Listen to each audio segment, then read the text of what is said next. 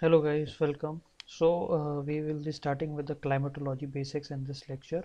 Earlier we have covered one lecture on geomorphology, about the basics, what is geomorphology and what all things are included in geomorphology. Now today we are going to study the climatology and what all things are covered inside the climatology. So in this way we will move in a subsequent manner how topics are aligned. So let's start.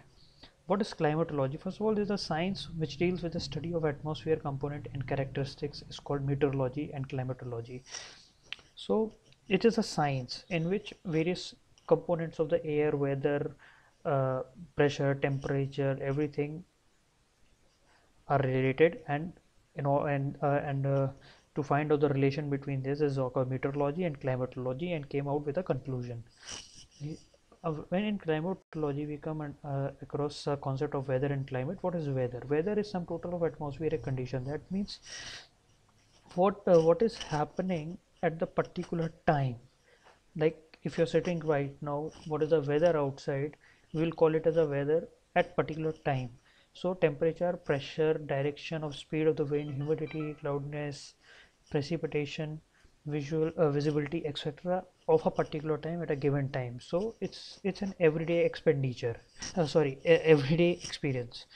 Is the short-term variation of atmospheric condition. While on the other side, climate is the same as weather, but it is for over a longer period of time, say 30 to 35 years. That means if we take average of the weather, we come to a conclusion for climate. So climate is a particular type of atmosphere at a particular location which remains constant for hundreds of years. So that's why this is a basic difference between climate and weather. While studying climate, emphasis laid on the average weather over a long time. So it's an average weather which is called climate. It's also said that climate is an integration of weather and weather is a differentiation of climate. If you have studied maths, then you will become to know that climate, if you want to find out climate, you just integrate weather. And if you want to find out weather, then you just differentiate climate. Now we come to the concept of meteorology. What is meteorology? It is science of weather. It is derived from a word called meteorologia. There is study of heavenly phenomena, things in the air. But like whatever is present in the air now, but present day it deals with the atmosphere and atmospheric conditions. So what is the atmosphere? What is the atmospheric condition? Atmospheric parameters, especially weather and weather forecast. So nowadays we usually use meteorological data for weather forecasting in order to predict whether the cyclone will be there, whether rain will be there or not. So on the basis of this information, data collected from different meteorological station. Now we come to about the subdivision of meteorology. Meteorology is divided into various subdivisions. First is aerology, that is study of structure of atmosphere, like above the surface of the earth, what type of layers are there, like thermosphere, troposphere, mesosphere, ionosphere, exosphere. So it is concerned with the layers of atmosphere. So and the second subdivision is dynamics or theoretical meteorology. So it's a study of motion of atmosphere, like how the air is moving, how its physical variables are varying, physical variables like pressure, temperature, velocity, etc. So this is dynamics meteorology. Now the third one is physical meteorology. So it's a study of physical atmosphere phenomena of which electrical, optical and thermodynamic process. So here we go into a deeper technical side of meteorology, in which we study about the optical phenomena of the atmosphere, thermodynamics, how temperature is changing and what parameters are changing, processes. There is working force in the atmosphere, like what are the force that are working on atmosphere. And we come to the one of the most important meteorological subdivision, that is synoptic meteorology. So is a condition over a large area. Meteorological condition over large areas, like if we consider air masses. So air masses rising along the mountain slope may result in a heavy snowfall. Local weather condition can be predicted by synoptic forecasting. Synoptic chart, have you have a whenever you have opened a book of geography, you have seen that there are some round circle contours lines are there, so these are called synoptic charts. So based on these, the study of synoptic charts, the geographer or meteorological come to the conclusion about the type of weather, climate, whether it is going to rain or not, how the weather or air is moving in the earth's surface. And the fifth subdivision is aeronautical meteorology, which is generally related with the aviation, like which is mainly taught in the when you are going for airplane, where so mainly for the aeronautics division it is used. Now we come to the basic definition of climatology. There is a science of climate, seek to study the physical state of atmosphere over a specific region during a specific period. That means it's a climate which is there at a specific region. It can be India, it can be world, it can be Nepal, it can be Bhutan, it can be anywhere in the world, over a specific region during a specific period. They have a time frame for that. So the study of a particular area in a particular time frame is called climatology. The aim of climatology is to discover, explain, and explore for the benefit of man the normal behavior of atmospheric phenomena, bearing in mind the irregularity in the atmospheric behaviors. A subdivision of the climatology. What are the subdivisions in the climatology? First one is the physical geography. It explains the climate at the surface of the earth, immediately above the earth's surface. That means it is usually deal with troposphere and stratosphere. So since the surface is modified by the human activities like agriculture, industries, pollution, and as such urban climatology, that is the climatology of the urban areas, how urban areas affect the climatology and made any significant changes in the basic environment condition of that place. So it assumes the greatest importance and a major component of physical climatology. Then we have a dynamic climatology, which deals with the movements of the atmosphere.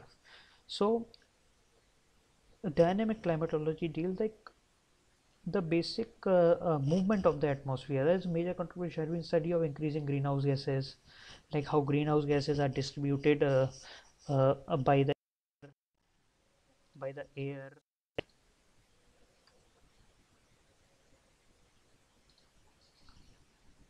Greenhouse conditions are distributed by the air in various part of the world, like North Pole and South Pole. So role of mountains. So how mountain act as a barrier and hinder the flow of air, which causes the rain or snowfall. Then again we came to the synoptic climatology. Use the concept of synoptic climatology, use the concept of physical climatology and dynamic climatology to derive its chief tool, synoptic chart. So synoptic climatology use the data of physical climatology and dynamic climatology in order to derive data to make synoptic chart. So different circulation result in different climates. El Nino is the basic examples of this hemispherical climatology studies in the recent past. Then we have regional climatology, that is a study of type of distribution pattern and character features of the world climate. How various climatic regions are there in various part of the world. Some is the desert region, some are the tropical region, some are the temperate, some are tundra region. So how, what is the reason behind all these kind of varied patterns of the vegetation, and now this all depends on the regional climatology and what are the weather patterns over there. So it is further divided into macroclimate region, mesoclimate region, microclimate region. These are all we are going to study in the further lectures. But some of the three pioneer who classified the world climate are Köppen, Thornbraith, and Trivarta. This is we are going to study even in our geography paper 1 and geography paper 2, since this is a topic in both the papers. Then we come to the fifth division, that is applied climatology. What is applied climatology? So we use all the previous information that we have seen before and make it of a model or applied in a real world. Seek to apply the climate knowledge for solving various problems faced by the human society like pollution, global warming, climate change, interaction between climate and biosphere, influence of climate on plants, animals, and man. So applied climatology is initiating the interdisciplinary research. So it integrates the various fields in order to come out with a particular solution or reasoning. So now we are going to study what is the significance of studying of the climatology. First of all, agriculture is entirely dependent on the climate. Since most of the parts of the world are rain-fed, rather which depends on the rain. So the rain usually depends on climate. Determine the energy requirement, both conventional and non-conventional. Non-conventional resource depends on sunshine and the speed of the wind, which further depends on the type of climate, whether it is windy will be there or not. Then third one is availability of water is dependent on the type of climate experienced by particular region. Timely forecast came save people from the situation like cyclone, flood, and drought. So these are, so here we use our satellite imagery for this application. Safeguard against environmental degradation. It works us from the actual potential danger. It warns us from the actual potential danger caused by air pollution, global warming. So we have developed various tools which uh, co- uh, collate the data of the climate in order to give a exact conclusion about the various type of pollution, global warming is there or not, and reports are published based on these data. Significant role in selection of the site and designing of the building. So the designing of building also take care is taken by what kind of climate is there, how to align a building, in which direction we have to align, field of health, what kind of atmosphere is there. If it is a humid and moist atmosphere, is a humidity in there, so it will be a very disease prone area. If it is a arid region, it will be less disease prone. Forests are also dependent upon the type of the climate. So now we come to the end of this chapter. Please subscribe to the study IES exam and stay tuned for the next lecture. Thank you.